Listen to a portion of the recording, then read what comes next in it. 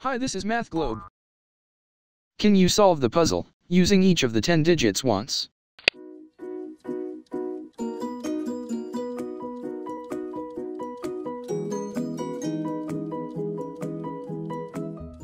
Let the solution come.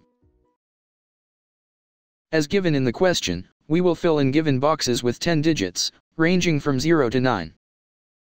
And also, all digits will be used only once, and sum of two fractions will be equal to 1. Now let's go ahead, and try some random guessing yourself. As seen, it is hard to find the appropriate boxes for each digit, without any assumptions. So let's start equating value of both fraction, to be 1 over 2. It is still hard to be sure how to proceed. As this is a puzzle, it is obvious that the first dozen approaches fail. Unfortunately, be able to solve this, we should know magic of the numbers. So let's start solving, by guessing digits from 0, 1, 2, 3, 4, and so on. At the end, we notice that all the digits fit their places on the fractions.